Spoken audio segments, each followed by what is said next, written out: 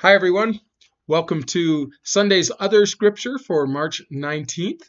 I am preaching this morning on John chapter 9, verses 1 through 39. It's the story of Jesus healing a man who's literally born blind, and in the process getting into a confrontation with the Pharisees, the religious leaders, who it turns out are blind to Jesus being the Christ because they can't see how God would send someone who didn't think like they thought, who didn't come to enforce the law so that they could be considered righteous, but instead would do the things Jesus did, which is hang around with unrighteous people and not fit into their view of what makes a person good. So our readings for this morning, the other readings, tie in nicely with that, especially the Old Testament reading. You remember a couple weeks ago I mentioned that very often the strongest thread is between the Old Testament reading and the Gospel.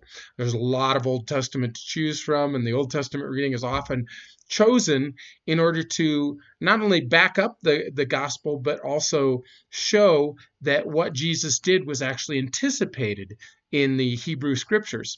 And so our Old Testament reading for this morning is from Isaiah chapter 42, verses 14 through 21.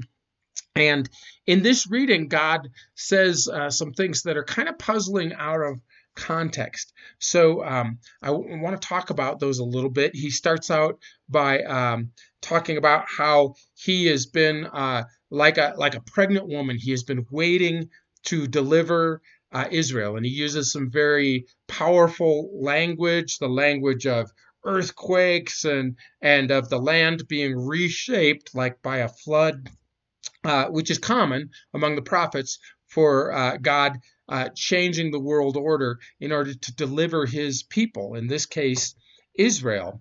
And so he's been silent for a long time, and yet now he's going to act and he's going to deliver his people. And then he goes on to talk about, as part of that or connected to that, I will lead the blind by ways that they have not known. By unfamiliar paths I will guide them. I will turn darkness into light before them and make the rough places smooth. Now, rough places smooth, this gets quoted by other prophets and as a description of John the Baptist, who came before Jesus to kind of take these paths and turn them into a highway for the king. But the leading the blind by paths they haven't known, this really, I think, is an image of what it means to trust in God. That is, he takes you by the hand and he leads you, but you don't necessarily see where he's leading you. You just have to trust what God says. And this has always been the position of God's people. Whereas the Pharisees and religious leaders thought that they had God figured out, those who truly have faith in him learn to trust him without necessarily fully understanding what God is doing or how he operates. And that is really going to be a focus of our sermon this morning. And it's really set up by this Old Testament reading. Now, this is in contrast to, at the time of Isaiah, those who were trusting in idols. And the interesting thing is God goes on to say, "Hear, you deaf, look, you blind, and see. Who is blind but my servant, and deaf like the messenger I send?" This is, I think, sarcasm, because God's messengers, the prophets specifically, but really all the faithful, were considered to be blind to the realities. You know, everybody knew there are all sorts of gods, and you gotta sacrifice to them if you want them to do your will. And the faithful believed in one God who couldn't be bought off. He wasn't a vending machine. He was a person. And you learned to trust him, and you obeyed him because you trusted him. But those people, this remnant who believed in the true God, were often considered to be blind or deaf by the local culture. Just as Christians today, sometimes by various aspects of culture, and I don't just mean one side or the other. There are assumptions that people make on all sorts of political persuasions and so on that are contrary to the Christian scriptures. Christians believe things that simply aren't the common belief. Like, we don't believe in taking vengeance, and yet There are a lot of Christians who are kind of persuaded by vigilante movies that, this is really what it means to be brave, is to just, boy, if somebody comes after you, you go after them full force. It's kind of tribal justice. And that's not what Christians believe. Jesus very clearly opposed that type of thing. On the other side, you have people who believe, well, you've got to trust science more than God. But this is not what Christians believe either. They believe that God made the world and he reveals himself partly through science, but he reveals himself through his word more clearly. And, so there are these common beliefs in our culture that Christians don't buy into. And so Christians are considered to be blind or deaf. But God says, you have seen many things, he says this in Isaiah, but have paid no attention. Your ears are open, but you hear nothing. And this is even the religious leaders of Jesus' time. They saw his miracles, but they didn't believe he was the Messiah. Their ears were open. They heard God's word, literally through their own ears, but they didn't recognize God's word because they had swallowed this whole set of rules and regulations and interpretations of God's law that turned out to be contrary to what God really wanted to teach his people and how he was really going to act in Jesus. So this is our Old Testament reading is from Isaiah, and it really anticipates Jesus. I'm going to move on to our psalm for the day, which is Psalm 142. This is a very specific psalm in terms of its origin. It comes from a time when David, who was chosen by God to be the replacement for Saul, who had turned away from God. Saul had kind of gone on and done his own thing. So God anointed David to be the new king. But in the meantime, Saul was jealous of David because God granted him success as a military leader. And so Saul tries to kill David, and he's pursuing David, hunting him down. And David is literally hiding in a cave in order to escape Saul. And interesting about the time this psalm was written, Saul, who's hunting David down, goes into the cave where David is hiding, and he has to relieve himself. And so he goes in by himself. It's David's chance to kill Saul, but David doesn't do it. Again, he doesn't believe what the rest of his men believe about exacting vengeance. He doesn't believe that he should kill the Lord's anointed, that is, the king that God has chosen, even if God has chosen him as the next king. And so that's kind of the setting for this psalm. And in this psalm, you have David just pouring out his complaint before the Lord. And his complaint is not against God. His complaint is against the people who are causing him trouble, specifically Saul. But he writes this prayer to God in more general terms so that we can recite it as a worship song. And he talks about, how he has no refuge other than God, that he's out in the desert and people have turned aside. Some of the people that he trusted to protect him against Saul ended up betraying him. He says, they've laid a snare for me. And if you live out in the desert and you're trying to catch your own food, of course, a snare is a very physical image for you. But God, the Lord, is his refuge. And so he calls on the Lord to be his portion in the land of the living. And I love that phrase because, we have this sense of entitlement that we are entitled to a portion of wealth, a portion of comfort, a portion of health, a portion of all the good things in this world. David has none of those things, but he believes that God is his portion in the land of the living. Not just in heaven either, but that in this life, having a relationship with God is enough.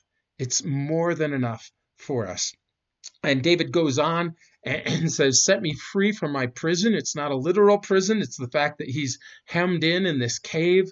And he says that I may praise your name. So this is how he's motivating God, not by sacrifices or anything, but just saying, God, if you'll deliver me, I'm going to praise your name. Then the righteous will gather around me because they will see that your hand is with me. So we have this psalm a little bit less connected, a lot less connected to our gospel lesson. And then we have the epistle reading for today. And the epistle reading for this day is actually from Paul's letter to the Ephesians. Last week it was from Romans. This week it's from Ephesians. And the reason is kind of obvious when we get into it. It's Ephesians chapter 5, verses 8 through 15. And chapter 8 starts out, "For you were once darkness, but now you are light in the Lord. Live as children of the light. For the fruit of the light consists of all goodness, righteousness, and truth, and find out what pleases the Lord." So here we have the same image that Jesus is using, the same image that Isaiah is using, but it's post-Christ, and this time it's being used of believers. And Paul says, you used to be darkness, you used to be ignorant of God. You used to do deeds of darkness. He talks about the fact that people do evil things at night because they have a sense that they won't be discovered. But of course, it's never dark to God. He can always see everything.